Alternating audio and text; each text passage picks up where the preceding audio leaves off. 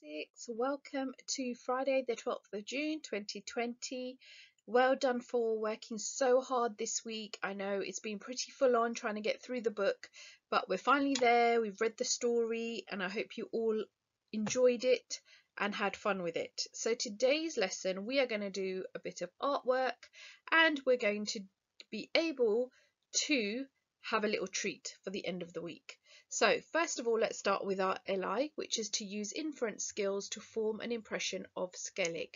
So in today's lesson, we're going to think about the character of Skellig and how he is described. And for this lesson, we're going to focus on chapter 22 in particular and putting your art skills to use again. Okay, so if you pause here, write the date and LI, and then we can move on. Okay, so for this part of the lesson, I would like you, like I said, to look at chapter 22 of the story, and I would like you to think about the verbs that are being used to describe the characters. So remember, a verb is an action word, okay, a doing word. Generally, they end in ing, and they're used to describe the actions of a character.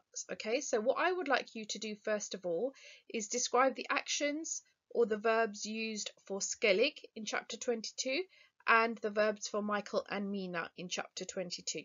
Okay, when you are done with that, I want you to think about what is the difference between the two.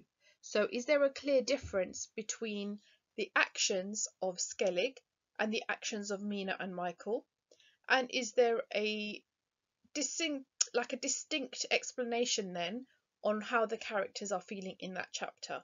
So for example, if Skellig is described as scowling and being upset and down, and if his verbs are that he cowered and he looked down all the time, and for Michael and Mina it was they were running everywhere and they were trying to talk to Skellig and they were trying to cheer him up, then you can kind of see the difference in the emotions of the character. So Skellig will be quite down and upset, and Mina and Michael will be a little bit more upbeat and trying to look at the positive side of things. Okay, so I want you to compare the two lots of characters, so Skellig and then Michael and Mina, and I want you to create this chart and put it into your book. So in this, you are just going to list the verbs. And then underneath you can write your explanation answering those two questions there. Please make sure that you are thinking really carefully, take your time with it, because it's really showing me that you have good understanding of character if you do this really well. So pause the video here and complete that task first, please. Okay, so Almond, who's the author, never gives the reader a specific description of Skellig. Based on the glimpses of Skellig found throughout the novel, what is your impression of Skellig? How might Michael describe Skellig at the end of the novel? Remember, when we talk about impressions, it means your ideas of what the character looks like. So if you have a think, if I was to say what Skellig looks like based on reading the story, I would say it was a man who had pale skin, very dry and chalky, very tall and slim. Maybe his hair was all matted, might have looked quite dirty, and he had wings. Okay, so that would be my description of what I think Skellig looks like. Now, I don't know the age of Skellig. In one part of the story, it said that he was a lot younger than they expected him to look. So he wasn't completely like a completely old person, but he might have been someone who was younger, but because of the suffering, he makes him look older. Okay, so I want you to have a real good think about that when you answer these questions. Okay, imagine you had to describe or Michael was describing Skellig at the end of the novel. How would you describe Skellig? Okay, based on what you've read so far. Right, pause the video here and do this question next, please. Okay, now the fun part. I want you to have another go at drawing Skellig. So we have had a much better idea of what he looks like now with his wings and his pale skin. He's also been described as tall and thin. So you might need to refer to the rest of the story as a guide. And I've also, on the next few slides, got some artistic impressions of what Skellig is assumed to look like.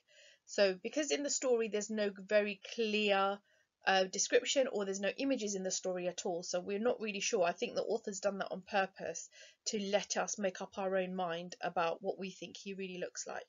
So I'm going to show you some artist impressions, and then you can either copy one of them or you can add your own twist to it. So here's two that I've seen. So one is obviously a silhouette of him sitting on bricks or wood or books maybe, and covered in cobwebs. So he's obviously still in the garage at this time. He has his wings, his scruffy hair, and he's kind of got a silhouette of maybe a younger looking person. And in the other picture, we have the back of Skellig with his beautiful wings sticking out there. But if you notice, you have Skellig with no hair in that picture, and then you have another Skellig with lots of hair. So you can decide which one you like, or if you want to do something similar or something different. And then there's other two. One is, they're both front covers from the story. One is a purposely blurred out picture, but you kind of see the way that they've done that, but the wings are the most prominent thing in the picture. And then there's another one which is just kind of a silhouette of the character, and you have the picture of the wings again. So I would like you to kind of think about your interpretation. What would you like to do? Would you like to just focus on the wings? Would you like to draw the face and the body? Would you like to just do a silhouette of the shape? Whatever you like to do, I think it would be really amazing to have some artwork to send with your writing to secondary school. So if you can, have a go and really see what you can do. Okay? Right, I would pause the video here now, please, so that you can have a go at drawing that. Okay, so as a reward for your hard work, I thought we could watch a film of Skellig. So if you click on the link below, there is the full feature-length film of Skellig, the Owl Man, as it's called. It's an hour and a half, so you don't have to watch it right now. Maybe you can watch it a bit later. I think it's really a really good way to compare two different mediums, so compare the movie to the story and seeing how close they are together. Whether they've been interpreted slightly differently. And I think it's also another way of kind of reinforcing your understanding of the story. So if there's parts of the story that you think, oh, I'm not quite sure I understand that, when you watch the movie, you probably will. Okay, so I really would love you to watch it and tell me what you think. Right, so we are going to you are going to send in your work to me at the Year 6 email address. This is another example of a front cover that you could have done. Somebody's actually drawn it. It's not an official front cover. And I would love, love, love to see all of your work. I really enjoyed looking at some of your artwork from the last time we did this. So see what you can do. Have fun with it. Enjoy it and enjoy. Maybe you could do your drawing while you're watching the movie. I think that might be pretty good as well. So enjoy and have a lovely weekend. And I will speak to you on Monday.